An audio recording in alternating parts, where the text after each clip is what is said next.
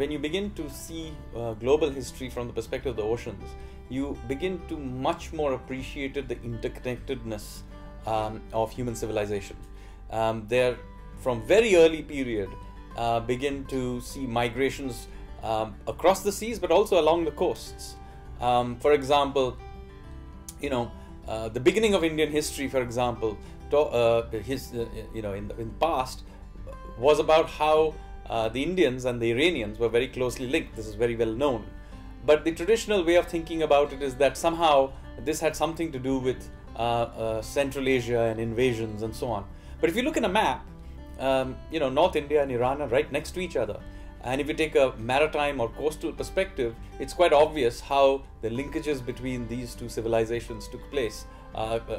Because clearly, it's not so difficult to sail from Gujarat to southern Iran. And in fact, there's plenty of evidence that they were indeed trading during the Bronze Age and had even links during the Neolithic period. Similarly, if you begin to think about modern Indian geopolitics and the way we view the world, you'll see it begins to change things quite a lot. Sitting in Delhi, it seems like Pakistan and China are our most important neighbors. But if you take a maritime perspective, our most important neighbors are, say, Indonesia or Oman or perhaps South Africa or Singapore. And that gives a very different perspective. On one hand, you have Pakistan, which has an official policy of denying its link to Indian civilization, or at least trying to run it down. And on the other hand, you have Indonesia, which incidentally is the world's largest Muslim majority country. And they are very proud of their past, so much so that having become independent, they call themselves Indonesia, which is after India. They named their currency after the rupiah, after the rupee, the Indian rupee.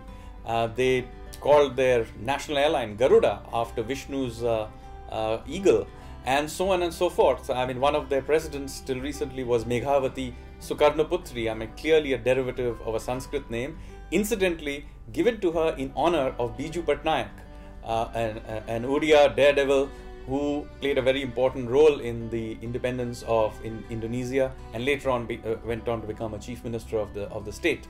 So there are these linkages which are not just ancient, but they have genuine modern day ramifications, and there are peoples living across the Indian Ocean world who are very proud of their links to Indic civilization from ancient times.